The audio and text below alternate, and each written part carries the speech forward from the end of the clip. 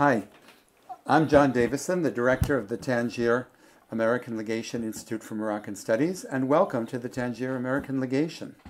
The Tangier American Legation is the United States' oldest continuously occupied diplomatic property. It was a gift from Sultan Moulay Souleyman to the United States in 1821, and the legation served as the United States' principal diplomatic mission in Morocco until Morocco attained independence in 1956.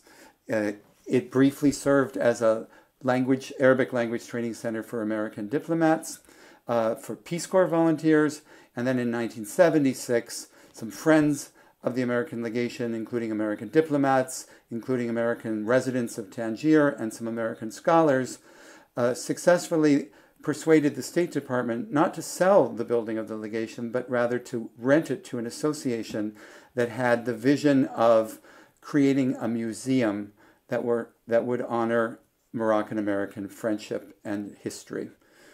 So I can tell you a little bit about who we are.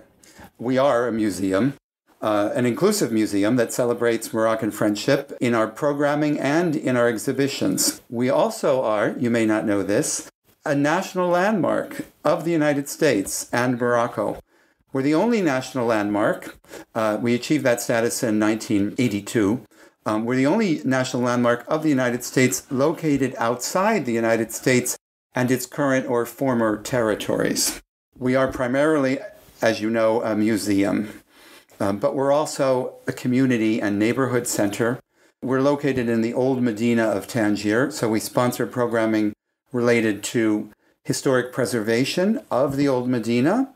In partnership with a Moroccan historical preservation organization, we offer women's Arabic and economic literacy programming to women who live in our neighborhood of the Old Medina. We offer youth language and arts education to youth from the Old Medina, but also arts education to youth from new neighborhoods of Tangier.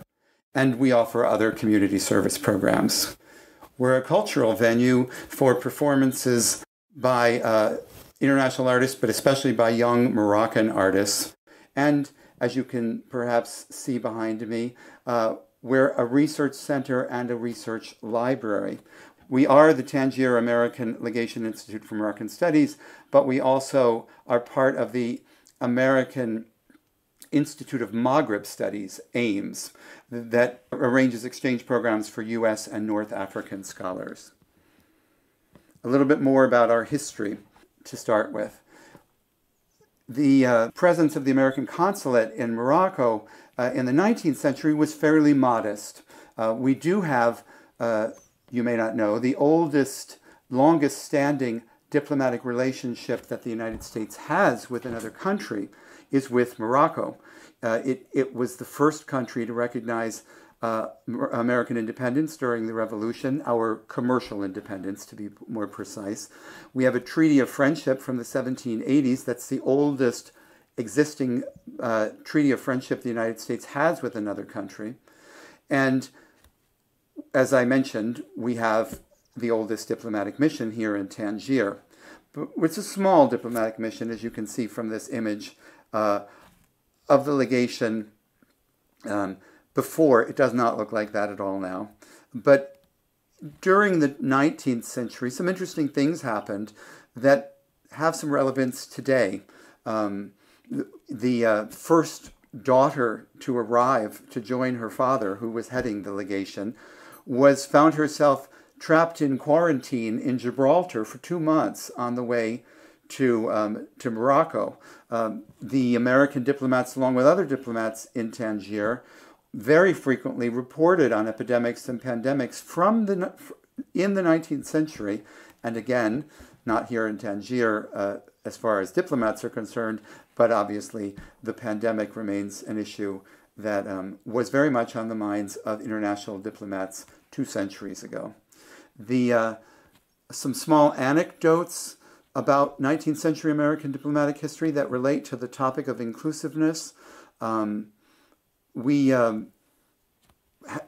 played a modest but important role in liberating a slave, an American slave who came from the Fouta Djallon region of West Africa. His name was Abdurrahman ibn Suri, and he was a slave.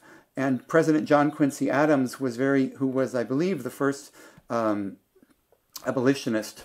abolitionist president of the United States, was eager to arrange for his return to West Africa, and he needed the sponsorship of an African leader in order to arrange for the repatriation, and he sought through the legation patronage by the King of Morocco, who agreed, and Abdurrahman ibn Suri did leave the United States en route to Africa. He arrived in Liberia. Unfortunately, he did not make it back to the Fouta Djallon, but nevertheless, he died in Liberia. But nevertheless, it's a small but an important story in the history of slavery in the United States and its small connection to Morocco. Also, in the Civil War, whereas the United States had supported, Morocco had supported the right of U.S. Ships to free navigation during our revolution. At our request, Morocco did not support the right of Confederate ships to freely navigate in Moroccan waters. In the 20th century, the legation assumed a much greater importance during the lead up to the Second World War, during the war itself, and following the war, when, again, the legation played a small but important role in helping the Sultan of Morocco, Mohammed V, take a trip to Tangier in 1947 to deliver a speech calling for independence and self-determination for Morocco at a time when Morocco was under the dual protectorates of France and Spain. At independence, as I mentioned, the legation no longer was the most important diplomatic mission in Morocco because every country built their embassies in Rabat. The legation ceased to be a diplomatic consular building in 1961, and for about 13 years, it was a language training center, first for American diplomats, they studied Arabic, and then for Peace Corps volunteer trainees who studied French and Arabic. They were trainees who were going to serve both in Arabic-speaking countries and in Francophone African countries. The State Department was going to close the legation and sell it. And in 1976, a group of friends of the legation, including State Department diplomats, former ambassadors, Americans resident in Tangier, and some American academics, persuaded the State Department to not sell the building, instead to allow an association to create a museum. And we now are a museum that welcomes, in a good pre-pandemic year, we welcomed over 30,000 visitors to our museum. Almost, I'd say easily 2/3 of whom are Moroccan, who matter to us the most. And our museum celebrates Moroccan-American diplomatic history, but it's also an art museum that has collections of both expatriate art, much of it in the sort of Orientalist style, as well as 20th century Moroccan art. And you're looking at the gallery, which also served as the dining room of the legation, which features and which really highlights 20th century Moroccan artists. The museum also includes exhibits about the American and international literary and artistic tradition of Morocco during the period that Tangier was under the international zone, in addition to authors very much associated with Morocco, such as Paul Bowles, other American authors, I should say Paul Bowles and his wife Jane Bowles, other important American authors such as Patricia Highsmith, Claude McKay of the Harlem Renaissance, Tennessee Williams, many authors from the Beat generation also traveled to Tangier during and after the international zone period, and many of them wrote about their experiences in Tangier. The museum, as I mentioned, we offer visits from all sorts of clients, all sorts of visitors. During the pandemic, we had to meet pandemic restrictions and dress safely. We have special exhibits in the museum. Here's a photo from an exhibit that was from 3 years ago of Sephardic traditions and costumes and traditions of Sephardic Morocco. This was a collection of wedding and wedding-related dresses of Morocco's Sephardic Jewish community, who had their base mostly in northern Morocco as they were expelled from Spain along with Muslims and the Moors under the reigns of Ferdinand and Isabella. We use the museum to do a lot of outreach activities. The obvious outreach activities are two visiting groups of Moroccans, and in particular Moroccan students and Moroccan community groups from Tangier. We offer free admission to public school groups, and we offer free tours to youth and children from Moroccan public schools, whereas we do charge admission to tourists and to youth from private schools. We really try to focus our outreach on public school youth. As I mentioned, here's just in our museum. As soon as you walk in, you'll note that we are a national landmark. And as I mentioned, we're a national landmark of two countries. In 2015, Morocco designated the legation, put us on its national bulletin of historic properties. And I believe we might be the only national landmark of two countries. We're a research center. We have a research library, but we're a research center. We sponsor lots and lots of talks about themes mostly related to Morocco and North Africa. Many of them are historical, but they're not uniquely historical. We've had talks about migration from West Africa to Morocco. We've had colloquia on movement and migration between West Africa and Morocco. We've had talks about signing language, deaf signing language in the Arab world, and we have had seminars as well about themes related to various groups connected to Morocco. In the case of what you're looking at, our 2019 seminar was about Jews and Judaism in Moroccan society. We run a literacy program in partnership with our historic preservation partners for women who live in Tangier Al Medina. Since its creation in 1999, over 1,500 women have learned Arabic and economic literacy and numeracy, and some of them have studied embroidery, baking, even French and sometimes Spanish or English. We have begun in the last 5 years a much more assertive youth outreach program to the city of Tangier. The city of Tangier is Morocco's fastest growing city, and most of the newcomers to Tangier are internal migrants from rural and mountainous regions of Morocco, as well as migrants from other parts of Africa. Here's a nice photo during the pandemic of a visiting group from an outlying neighborhood of a youth association from an outlying neighborhood of Tangier that supports youth who meet from all of those categories of people. We have cultural outreach. What you're looking at now is a concert series that we call She Stage that began with live performances that were so popular, featuring Moroccan singers-songwriters. Our hashtag is Support Moroccan Artists. They were so popular that people would take trains up from Casablanca or Morocco just to attend concerts in our museum. And we were even named, just a couple of months before the pandemic, as one of the best live music venues in Morocco.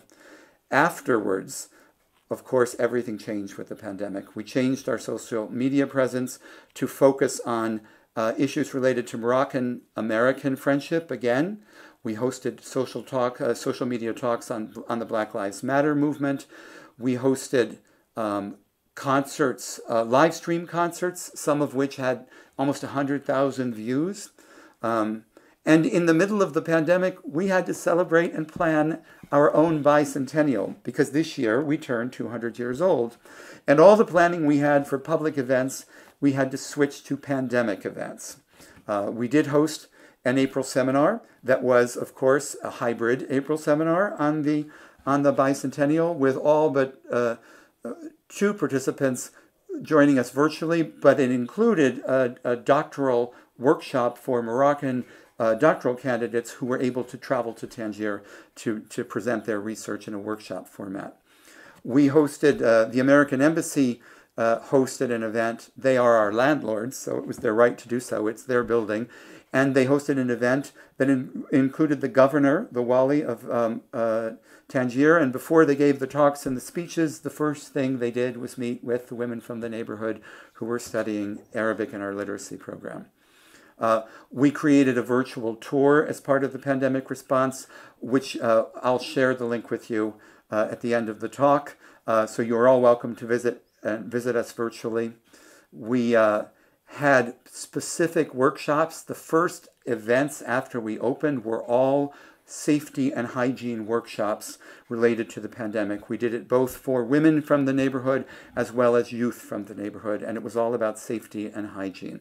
We conducted webinars and other online conferences, as I mentioned, and as part of our bicentennial celebration, we'd done neighborhood association workshops and performances. But this year, we had to do pandemic performances that are on video. This particular image is not from the legation. It's from another historic site in the Old Medina of Tangier, which happens to be a military space that has been, in the most magical Tangier way, converted into a space for artists and who get free rent in exchange for providing free workshops to youth from the Old Medina. And our partners from the Mumkin Artistic Cooperative are lucky enough to have part of this historic space, and this was part of the workshop that we sponsored them to do that was jointly shared at the legation and at the art space itself. For the bicentennial, the day after the bicentennial happened to be International Museums Day, and we hosted an outdoor performance on our rooftops. You can't see it, but we have many rooftop terraces, and we invited our guests, who were all from the neighborhood, and we had to restrict the number of guests, to sit on different terraces of the of our compound, and to watch 2 days of performances by the Mumkin Arts Cooperatives and some of the youth from these same neighborhood associations that they had done workshops in. Those are also been live streamed and are available on YouTube. So I think that's about it. What I would very much like you all to do, if it's possible, is to come to Tangier and see us in person. My email address is director@legation.org. I will be leaving shortly, but I'm going to be replaced by a wonderful woman and friend, a former diplomat named Jennifer Rassamamanana. I'm sure if she were here in Tangier, she arrives shortly, she'd be wanting me to pass on her greetings as well. So if you're in Tangier and you can come across, please visit the legation. And if you have any ideas about how we could include into our program more about inclusiveness, we really would welcome your suggestions. Thank you very much.